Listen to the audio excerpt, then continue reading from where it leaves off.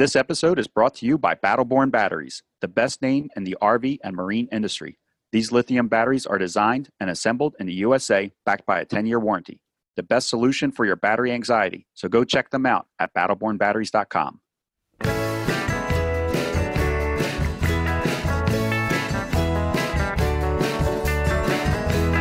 You are listening to Beyond the Wheel, a podcast about the people and ideas that drive the RV community forward.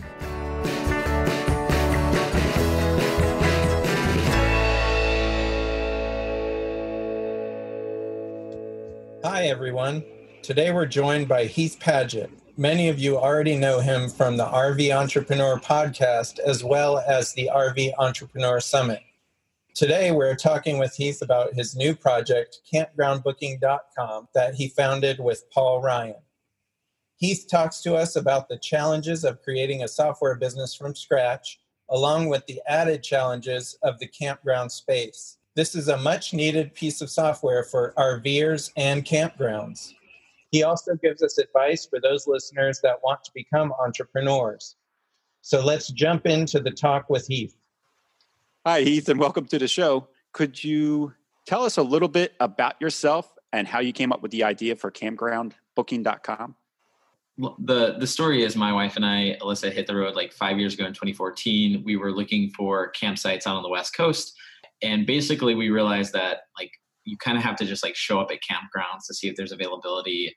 And I remember specifically it was around like a bunch of like state parks we were trying to get into last minute and just realizing that it was a big pain. But at the time we were like doing a documentary. We had a lot of other things on our plate. And so the idea of like starting like a online reservation system wasn't really on our radar. Just realized, hey, somebody should do that.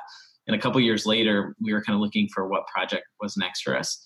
And we realized that we wanted to be like in the RV industry for a long time. We like camping. So it's like, hey, if we could find a business to work on in the space, that would be really cool.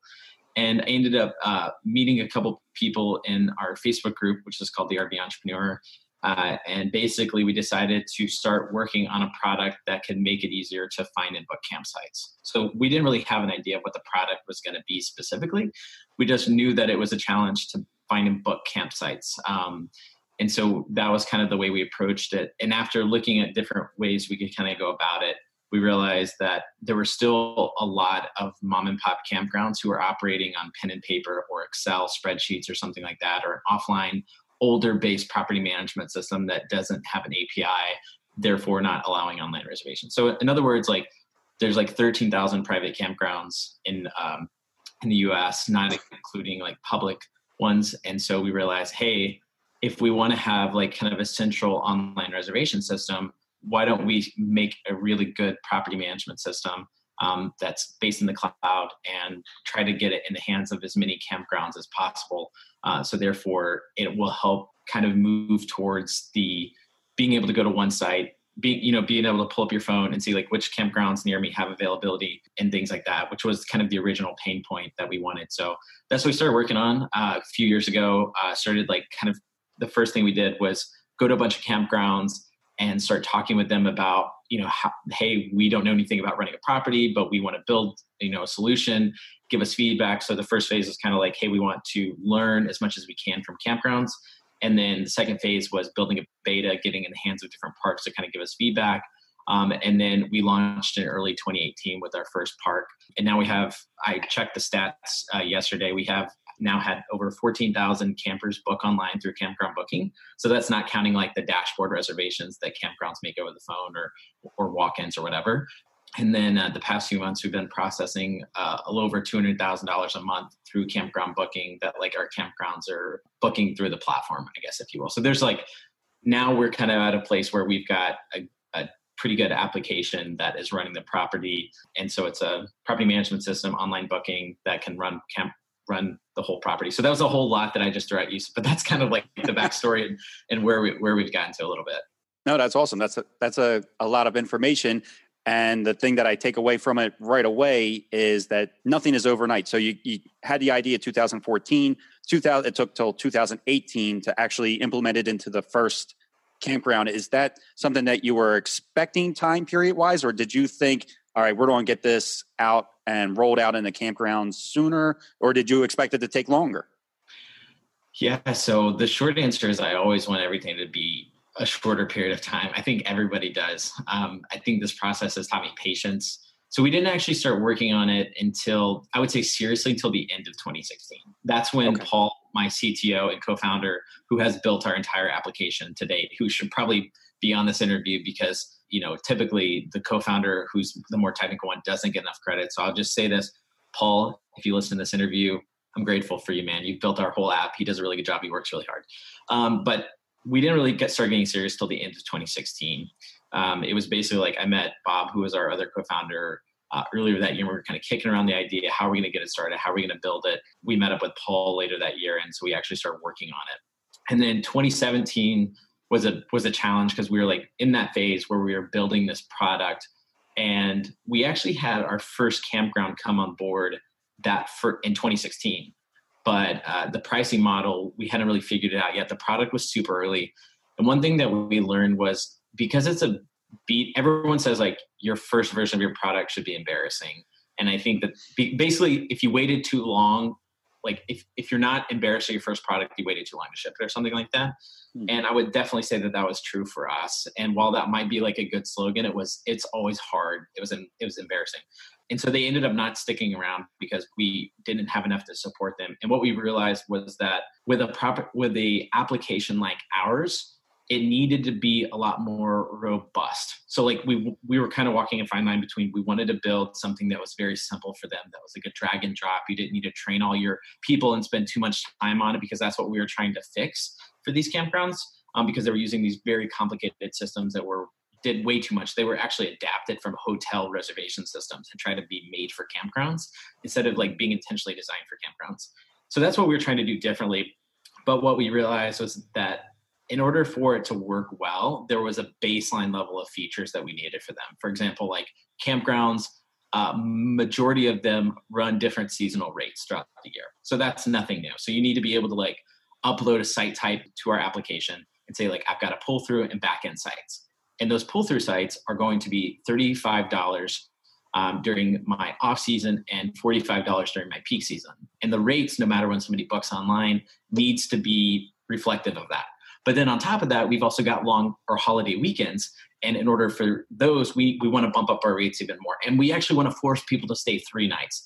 And so what I realized through this process of building software is basically like, you're trying to walk this fine line between doing everything, like matching the customer's existing processes, but also not waiting forever to launch something because there's going to be so many more features. So kind of the line that we've had to walk has been getting enough features to get early campgrounds on board, and then trying to work as quickly to build the rest that they need in order to keep going. And so a lot of that's just been communicating with our early campgrounds and saying like, hey, you're very much partnering with us. It's not going to have everything that you need in the system today, but on the flip side, you will actually get to be able to give us input on how we can make this reservation system really good, which is not something that a lot of small business have the opportunity to do, because developing software is super expensive. And that wasn't just kind of a platitude that we gave them. Like I just went to Canada and spent a week in 2 different campgrounds front offices, shadowing them. Like they have had a direct impact on our application, and it's suited to their needs, but also it can be available for a lot of other campgrounds as well. So I would say in short, it's taken a lot longer than I thought it would. But on the flip side, we have been able to get to this point of like decent recurring revenue and a small team without having to raise money. And so we've kind of chosen, Paul and I have been intentional on like, hey, we want to build this business around our lifestyle and not the other way around. And so there's different things that people have as far as perception goes around whether or not you should build a lifestyle business. Like that's just what makes sense for us. And so in short, we've done a lot of other things to like make money outside of this business so we could keep it going. If that makes sense. I think that answered your question. Kind of long-winded. Sorry, Kenny. I wanted to touch on something that you said that is pretty unusual, I think, for a software business. And that is, you said you guys didn't raise any money. Is that right? Yeah, it's been 100% bootstrapped to date. So each founder put in like $1,000 when we first started. And before we brought on Paul, I met with some angel investors and we're like, hey, maybe we'll get like $50,000 and build a prototype or something of the software and then kind of go from there. But I think what I realized in hindsight was that would have been a bad idea, because somebody like Paul he charges probably like $150 an hour for his time. So, and that's typical of a developer who has been doing this for a while. Like that, they're not cheap. They build things that scale and that cost money. So therefore, I think what I would have realized, and if I would have went that path, is that we would have spent that $50,000 and then needed a lot more money in order to get the product that we needed. So it was scary at the time to like bring somebody in at a partner level, knowing that like you're going to work with this person every day and going to give them a big chunk of the business. Now we're equal partners. But at the end of the day, like now I want to have somebody who has the technical chops to build what's needed. And so that, I think if you're starting something like a software and you don't have the technical skills, like you need that partner who's on board is going to be able to provide those. Otherwise you're going to have to raise like a ton of money. Yeah, that makes sense. But you guys had to essentially keep working on this. Couldn't be your full-time focus when you were initially getting started, because you both had to make money to live, basically. So this was kind of an additional duty, so to speak, to get this thing up and running. Totally, yeah. It's been like a second full-time job, essentially. So it's been like a point of stress in some ways, in a lot of ways for both of us, just because like we want to build this bigger thing, but at the same time, like we're both people who have tried, like we all have who are on this call, like we've all kind of tried to optimize for lifestyle too. So it's been this interesting tension with like wanting to build something that's bigger, but also, wanting to enjoy our day to day. So yeah, in short, for us, like we've done a lot of client projects. Like we've got our blog, Alyssa's done a book. So there's been all these different things that we've done that I would consider my day job to pay the bills. And for Paul, that's been taking, long-term or short-term development contracts so that he can like go all in, and then maybe he needs to take a step back. And we're now at a place where we've gotten enough traction that we just engaged our lawyer. We're doing like a small convertible note to raise for the company. So we're raising like $150,000. I think I can talk about that. I'm sure it's fine. Yeah, because it's not like a secret or anything, but I guess we haven't really talked about it. So we're going to raise at a point now, but it's at a point where we've got a product that's been in production for almost 2 years. We've got paying customers. We've got what I would call product market fit. To some extent, there's always more that you can get. Like we've got paying customers. So we've got a lot of things that if we were to try to raise very early on, we wouldn't have been able to show for it, but we've got actual business that's generating revenue. And so I think that we're at a place where that's not a crazy hard challenge because of where we've got. And it's more like, hey, we have a core team and we need to hire another developer to kind of scale up what we've already got. You had mentioned, Heath, that you went up to Canada. You spent some time at a campground figuring out what they needed. Is that typical? Are you doing that with all the campgrounds? Is each campground getting a customized version of the program? No. So, I mean, with our application, and this is true of most products. So it's like we have our core application, which is there's the manager side. So which essentially like a campground owner or operator and their team has access. So it's got like the drag and drop dashboard, you check guests in. It's got, where you can list all your sites and how long they are. So when somebody books, it goes on the right sites. They can block it out. It integrates with their QuickBooks.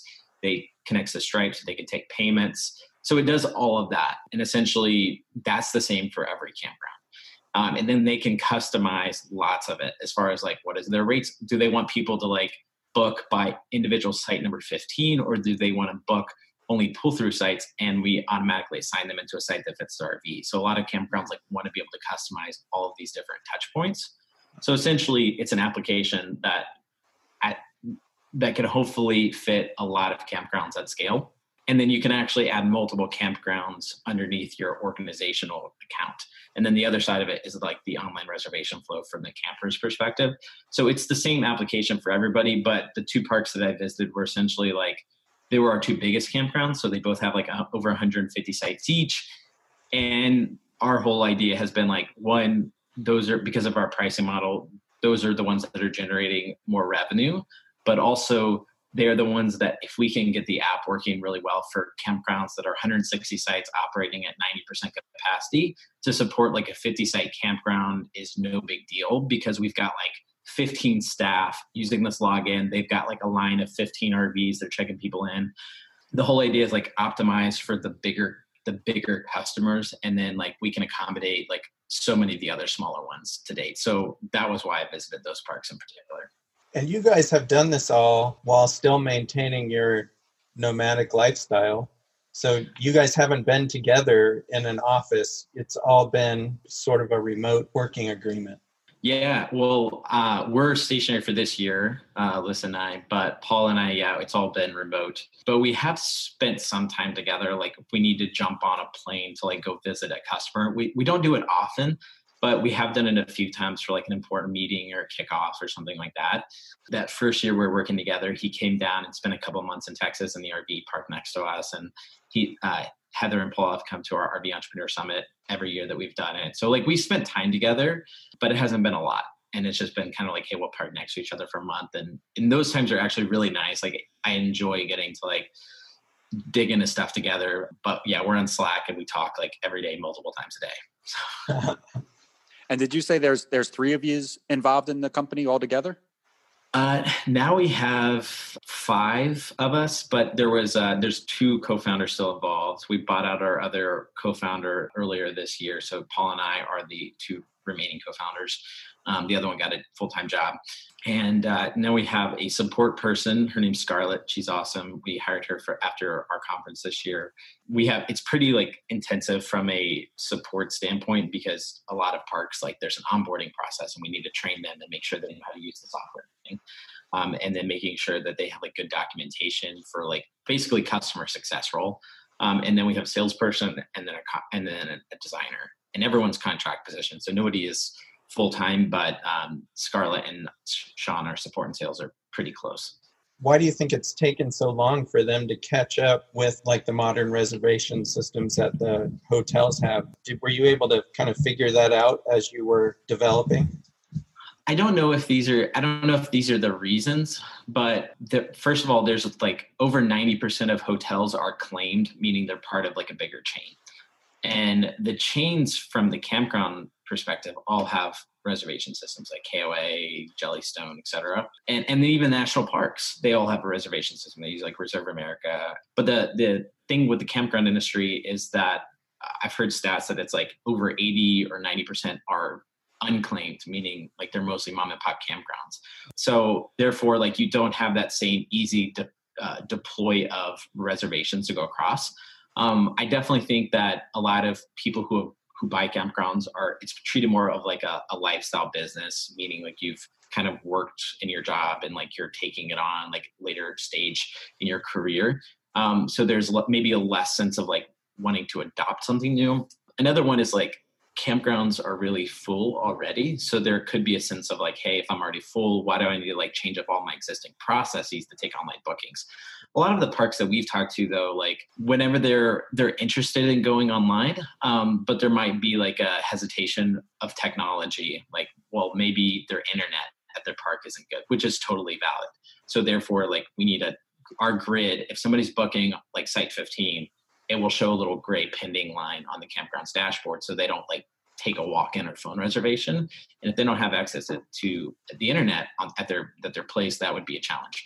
So there's that. And then there's also just the general hesitation of like, hey, I want to make sure that, like my park is different and I don't want somebody booked the wrong site. Those are the type of hesitations we started being able to get around because we were like, hey, you can actually let people book by site or by site type. And when you plug in your sites, you make it 40 feet. And if somebody has a 45-foot rig, they can't book there. So that's been some of them. So I think maybe it's a mixture of all those and some other reasons that I don't know. This is definitely a welcome change because it is very frustrating to book campgrounds for Sabrina and I, because we're moving so often and so quickly, and we'll call a campground, nobody answers. We leave a message, nobody calls us back. We'll go online, and to book it, like their online booking system now is, write an email to us and we will reply to your email, and nobody ever emails you back. And I don't know if it's like what you just said, that maybe they're full and they just don't want to be bothered, but it would be nice to hear, hey, we're full, look somewhere else. Totally. Yeah. We had one of our parks that came on board. They are in New Brunswick, and New Brunswick was actually creating a provincial law that if you did not take online reservations, they were going to take down your campground signs. Or this exit signs that says like, there's a campground over here, which is, I don't know that I necessarily agree with that situation, but that was what pushed them into needing to join and take online bookings. So they went from like 0 online reservations last year and we took over 70% of the reservations this year were all online. So they basically said, hey, like if somebody calls in, they say, hey, go to our website, at this link and book. At Ponderosa Pines is the name of the campground, and book. And so that's been cool. And they've been able to see people that will like book at 7 p.m. and then just like roll into the campground at 7:30 and their office is closed. And they're like, oh, this person was probably just sitting on their phone like 30 minutes away and realized that they had availability, booked the site and came to the park.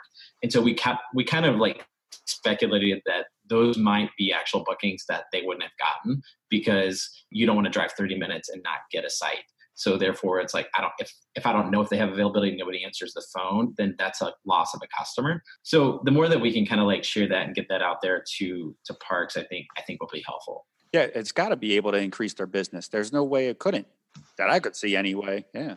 What about training with the software, Heath? After they purchase the software from you guys and it's implemented into their campground, what type of training process is there for them? Or is it just kind of very, like you said, drag and drop and it's kind of self-explanatory? Yeah. So, I mean, one of the parks I visited in Vancouver, they said that they were able to get people like training in one day. Like they basically can get up to speed to use the system in one day because it is pretty intuitive.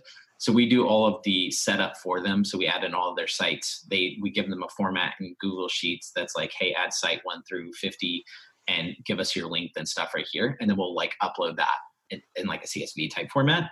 And then if they have any reservations, we'll add those in too. And then all of their like, we'll take we'll look at all their rates and we'll configure all that for them. They can change it whenever, but that's kind of a little bit of the manual setup and we take care of that. It takes like a couple days. And then we'll typically schedule like 1, if not 2 video demos on Zoom here before they go live and basically like go through everything to make sure that all their questions are answered. And they've also typically then we have some onboarding PDFs that they can check out. That's like, hey, before we go live, like make sure to like take a few test bookings. And then in addition to that, we've been using Help Scout for our support. And then with Help Scout, you can have you can build in a little help like section where you create like all kinds of documents and tutorials. So like when a campground now asks for like, how do I make a group reservation, which is a different process than like a normal one, like instead of just replying to them, we're trying to do a better job of like creating a full on like help document that we can like link up to build that knowledge base. And Help Scout has this really cool thing that integrates with, you can like plug a line of JavaScript in on our app. And basically it's got like a little question mark now in our app where they can chat with us during business hours. And they can also like view those help documents like in their app screen. So they can like search and be like, hey, I need help with like, how do you give a refund or how do you cancel a reservation? So in short, we're trying to do like better communication for like training before they go live, and then also provide good resources so that even if they're not contacting or talking to us, that they're learning and able to do those things. But that's a process. It takes time to build like a learning base and stuff. So being able to jump in and Zoom, and a lot of campgrounds are really obviously like using the phone still too. So, we do a lot of phone calls and Zoom calls and stuff. So what we've talked about so far, I think, on this call is the B2B features of your software. Are there also benefits for the customers? Maybe their information is stored in the system so they can, no matter what campground they book at, they have their information stored, which makes it a little bit faster than having to enter everything every time. Yeah, so we're working on camper accounts, which is basically just that.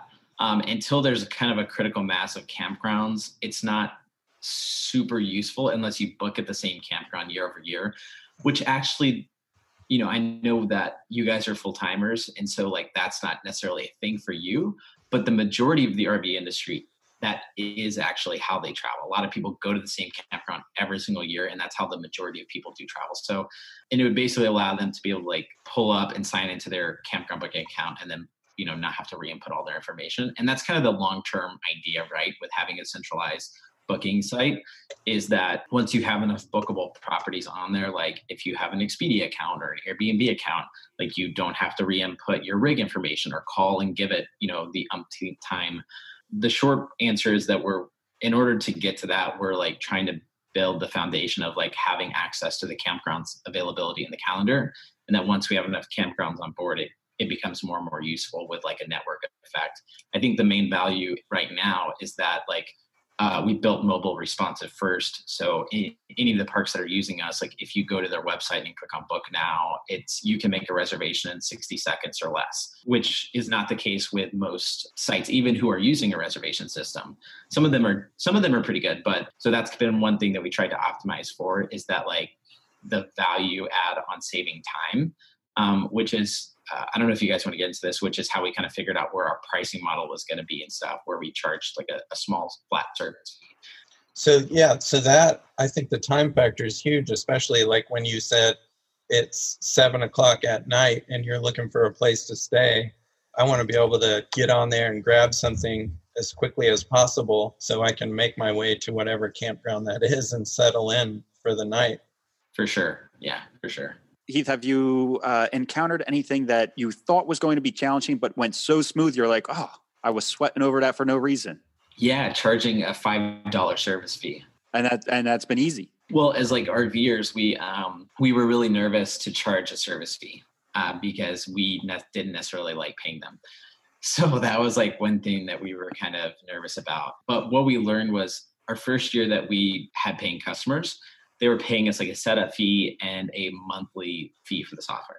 But the problem was they were seasonal park, and so they were only using the software like 6 to 7 months out of the year. A problem for us, this wasn't their problem, was that like we weren't charging enough for the monthly service to rationalize how much support that they needed. Also, the more people that booked through the site, the more that our costs grew, both in servers and support. So essentially what we realized was at that point, we either needed to charge like $200-300 a month for the software, which is a lot for a lot of small businesses, and charge like a bigger setup fee, or we needed to have a pricing model that scaled with how many customers were booking on the site. And so essentially we ended up going with the free model. So the campground gets the whole software system for free, no setup. We do all that for them. And then they get 100% of their booking, whatever their rate is for their sites, they get 100% of that. So if the site's $30 a night, somebody goes online to book it, they pay their $30. The campground gets all of that minus any credit card processing fees, which is standard no matter where you book. And then we charge a $5 fee on top of that the campground fees. So essentially, that was something we were really nervous about. And for a long time, I was very back and forth on. But once it went live, like nobody has really said anything at all. And it went really smooth. And I think why I realized that it went smooth is like it provides a value for everybody. Like we cover our costs, that if a camper has a technical question or an issue when they're booking and they need to contact us, we're covered from that time perspective. The campground saves like anywhere from 5 to 15 minutes, however long it would take over the phone. They don't have to ask for a credit card over the phone, which is not secure. And then the camper doesn't have to like call in either and go through that process. So they are able to save that 5 to 10 minutes that is sometimes spent when you're trying to like call or get in touch with them. So to me, it was like kind of a value add for everyone involved. And if the camper didn't want to like pay a service fee, or they're like, I don't want to pay the $5 USD or whatever for that, we actually don't charge for like a walk-in or an over-the-phone reservation. So we don't make anything on those. So our whole value proposition for the campgrounds is basically like, we'll save you time and help you boost occupancy through online reservations. And if we're not operating in that core value prop, then we're not making money. So we're charging for the things where we're providing the most value. Do you see that as a long-term revenue generator, or will you have to change your model as you grow? What do you mean? Like, let's say you now processing $1.5 million in revenue per month. Will that $5 service fee that you charge cover that the work that you have to do when you get to be that large, or will you have to restructure somehow? Yeah, totally. It will. I mean, that's part, like there's enough margin there that it covers it. I think the fine line is that we don't want to be greedy with whatever service fee there is there, because those are direct bookings that the campground, we didn't send them those bookings. So with things like Airbnb, they're a marketplace. So they're actually cutting in, like, I don't know the exact amount, but it's a percentage on both sides, meaning they're charging the person booking and they're charging the person listing. So typically it's somewhere between like 20%. Mm-hmm. So we're getting nowhere in that range, but we're also not providing the traffic the campground is. That means that we also, yeah. So in other words, like if we were doing the marketing to earn them additional bookings, then that would not be enough. And so we actually do like our company is actually Nomad Reservations. I know everything's campground booking, but that's a product underneath our company. And we actually have another product, which is a white label version of our campground listings, which is used by GoRV in Canada, Travel British Columbia, a couple like high traffic camping sites. And so basically they are charging a percentage. So they're charging 7.5%, but they're spending money on they're spending tens of thousands of dollars on like promoting listings, and they're getting over 100,000 monthly visitors, and they're getting a lot of exposure to the parks. So if somebody books through one of those partners, then it's a different fee, because basically they're like, hey, we earned it. We brought you this person that you wouldn't have gotten. But even in those scenarios, like the campground is not having to like give a cut. So it doesn't really matter. That's the other interesting thing about this space is that unlike hotels, another reason why I don't think it's caught on, because there's not as much margin. Like $150 a night hotel room, if you're Expedia, you can make a decent margin on that, and they do. But with a campsite, it's like if I'm a campground owner and I'm listing on like booking.com, I don't have 10 to 15% margin to give up. So I think that's been another area. It's like maybe some of the reasons these OTAs, online travel agencies, haven't been as adept at getting in here, because it's a totally different kind of space on like what they're willing to give up from a commission standpoint. Let's switch a little bit now and go to how you're marketing this software. It sounds like you guys did a lot of work on the front end before you even started developing it to figure out how exactly you needed to build it. And now how are you selling it? Yeah, so we've probably spent about 95% of our energy on the product. So the short answer is we haven't really went really deep on marketing the product just yet and putting it out there. Maybe part of it being like insecurity, other part of it just being a little bit of fear. But I think a lot of it stems from wanting to make sure the product is in a really good place and that it's actually better than what's out there.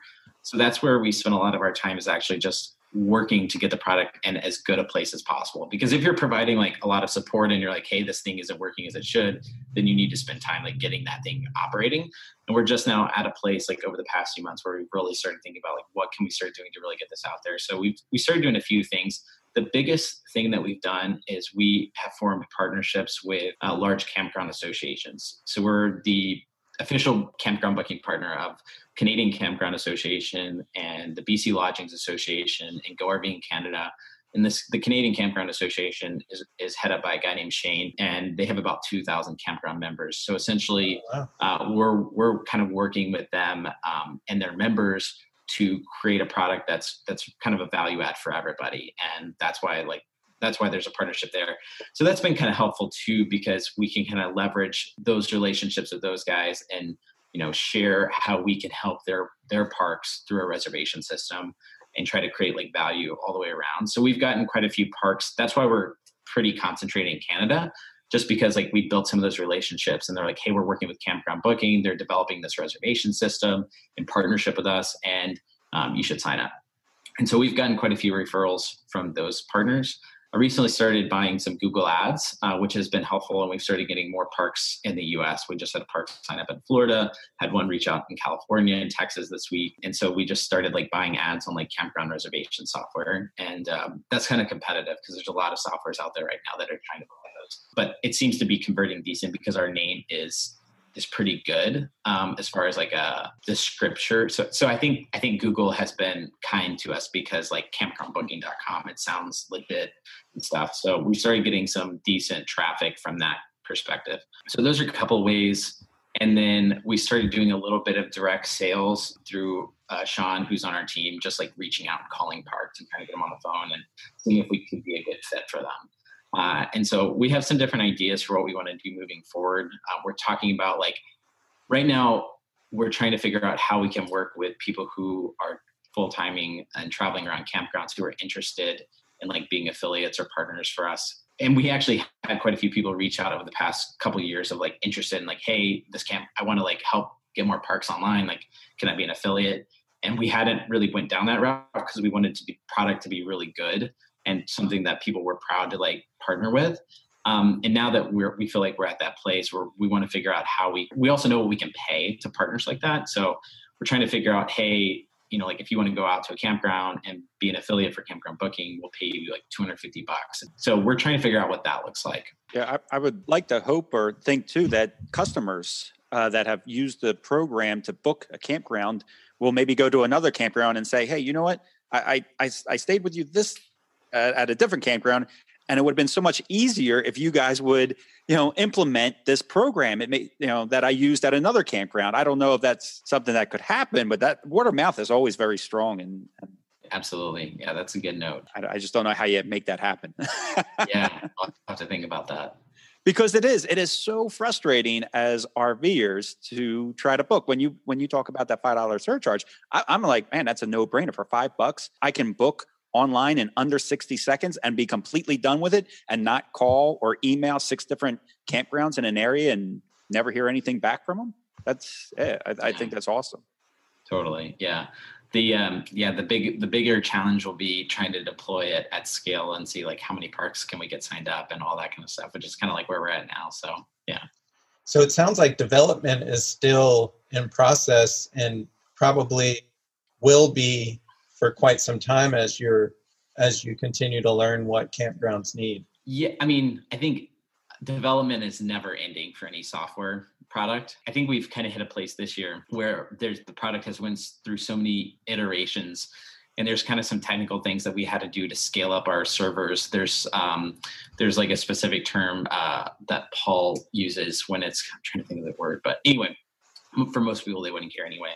But being able to accommodate, like whenever campgrounds go live to take bookings and there's an influx of traffic, being able to accommodate and not have things slow down, or being able to get certain features live that we knew we needed to get for the majority of parks.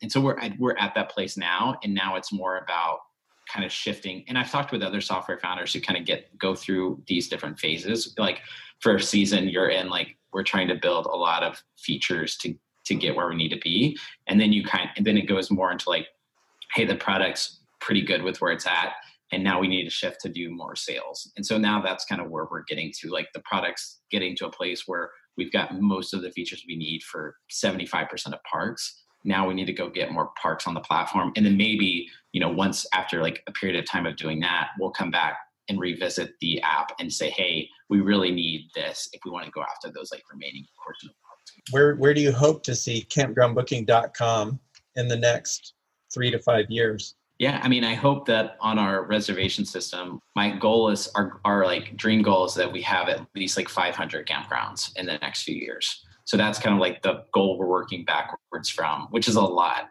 But at the same time, we've built something that has that potential to scale now. Like we don't necessarily have to do a lot of extra work to add a new park on is like not a big deal with where we're at now. Like we don't need to change up our servers or anything like that.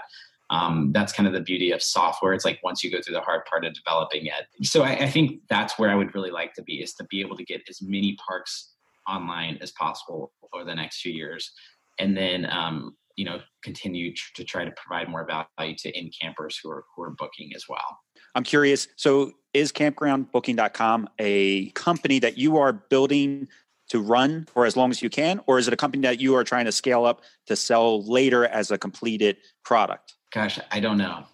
Okay. I think, that's a good question. At different times, I've had different answers, and that's been something that's been on my mind a lot this year. I think the bigger thing that is a dream of Alyssa's and mine, to take a step back, is that we really want to buy a campground. And my bigger dream is that we want to provide a really cool campground experience for people that helps people like get outside, kind of provides the experience of the RV Entrepreneur Summit, but at a campground. We host events, we have co-working space, we have fiber internet, like people can use it as, like a base to explore. And so that's been something that a few different people in the industry, I think, are excited about and want to do. And I think as many people who want to start campgrounds like that would be amazing. And that's something that we're really passionate about. So I think in a dream world, in the next couple of years, we're able to buy a property, invest in one with some partners, and that we can build what we hope is like a really great campground experience. And at the same time, continue improving this product as like something that's happening in parallel, meaning like maybe I'm not doing everything day to day. And I've got a team as we continue to grow, and that we can kind of shift into actually more like providing cool experiences at a campground in person type of thing. So I think if we can get to that point, then I could see me doing this for a long time. I know life doesn't always work out as you plan, so that could totally change. I've always liked the idea of selling a business, but for now, it would be fun to continue running it independently. What type of advice, let's say your top 2 pieces of advice that you would give to somebody that's wanting to start a business from scratch, since you guys have done it really without even any outside investing, which I find just is unbelievable. But what 2 pieces of advice would you give to someone who is interested in sort of replicating what you guys have done? Yeah, I would say the first one is a few years ago, I was talking to my friend Kevin Holish, and I was really excited about going all in on campground booking. And he was like, hey, dude, continue doing everything you're doing with client projects and with your blog and everything else, because companies don't run out of money, but founders do. And I think that was very wise advice, because it's very accurate, and especially with software, but really any business is probably going to take 3x longer than you think it's going to take. So therefore, like, if you don't have enough financial runway in the bank, you just can't have enough opportunities to do what you want to do. So I think for me, like, my advice would be, if you're doing this on the side, then make sure that you have enough revenue coming in or enough in the bank to sustain for much longer than you think.